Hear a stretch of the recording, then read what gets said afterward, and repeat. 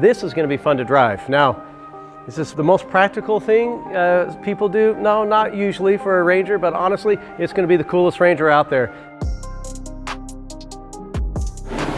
Hey guys, Jason, Fender Garage, Gilbert, Arizona, and we got our 2005 Ranger here.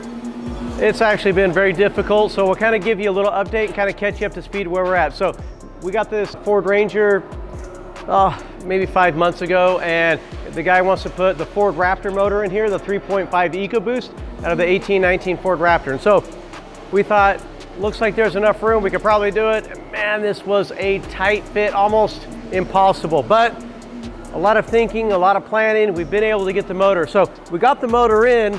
The problem was we couldn't actually leave the turbos on the side of the motor where they come from the factory. There's just not enough room. We're running into the frame, the upper control arms, we're running into steering issues, running into evap issues over here, and so it just turned out to be problematic. So what we did was pulled those turbos off, relocated them, and you can see right down in here, these turbos have been moved, and we've had to make new turbo manifolds coming off the motor in order for us to tie all this in. So we've had to design all those, get them all cut out and made, and slowly get this put back together. We have like clearances of like 1/4 inch around a lot of this stuff, but it's tight, but we got it in. So then we built a custom intercooler.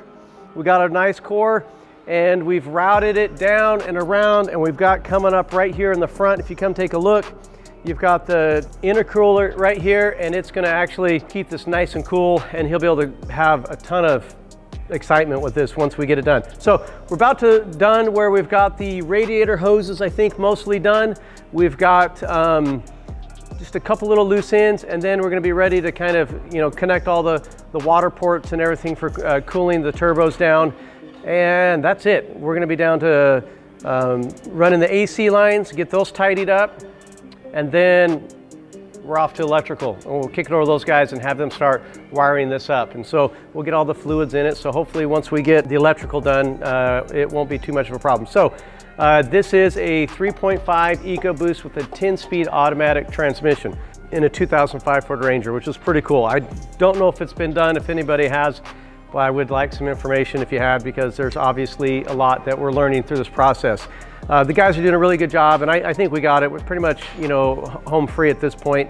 A lot of people have asked, like, does it fit right? Does it fit well? What are the issues? The 10-speed automatic transmission actually fit. We didn't have to cut any of the floor. It barely fit in here. We couldn't go lower because of the control arms, and we really couldn't come higher because of the transmission tunnel. But it actually fit. We've got a new drive shaft in here. We've got fuel pumps we changed out. So we left the original fuel pump in the tank and all that stuff, pulled it out, inserted a new fuel pump in there, brand new air motive heavy duty fuel pump, replaced that, and we're back in business. So hopefully the gauge and all that kind of stuff will work fine.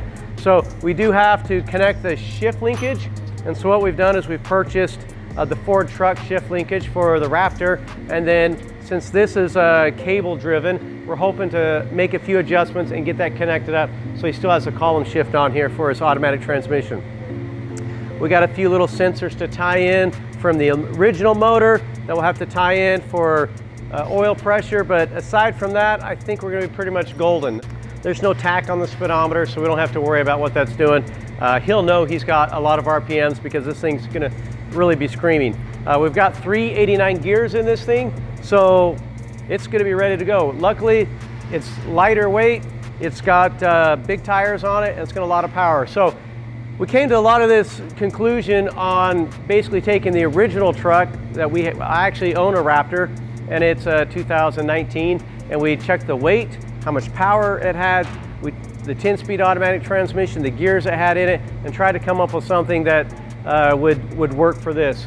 This is several thousand pounds lighter than that truck, and that truck, the Raptors have about a 411 gear, so we went with the 389 gear in here. We do have tall, big tires on it. It's lighter, but I think this thing's gonna just really get down the road quickly. The 10-speed will obviously, with the 4 overdrive gears, will actually help it handle the 389 gears just fine. So he'll still get good fuel economy out of this thing, but at the same time, it's gonna get up and go. And so we're really excited about this. This is gonna be fun to drive. Now, is this the most practical thing people do? No, not usually for a Ranger, but honestly, it's gonna be the coolest Ranger out there, and I'm really excited about it. So we've beefed up the radiator. We're able to find additional radiators that will fit right in here. And you can see it's tight. Like, I mean, we don't have a lot of room for a lot of extra. We're gonna have to relocate the battery. So we'll have battery posts here, relocate that in the back. We've had to clearance a few other little things. So, but we're really close, and I'm hoping to get this into wiring department next week.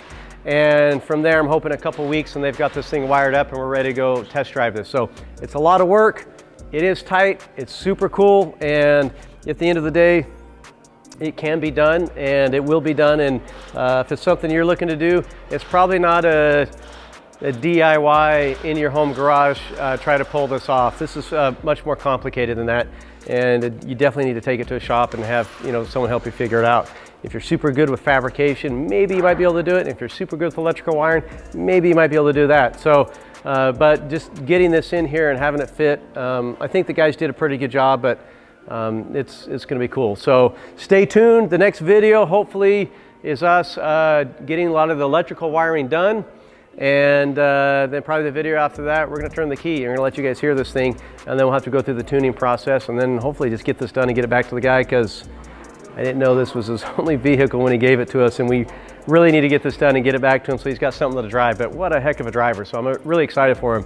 Hang tight, Joe. We're working really hard to get it done, and stay tuned. Thanks.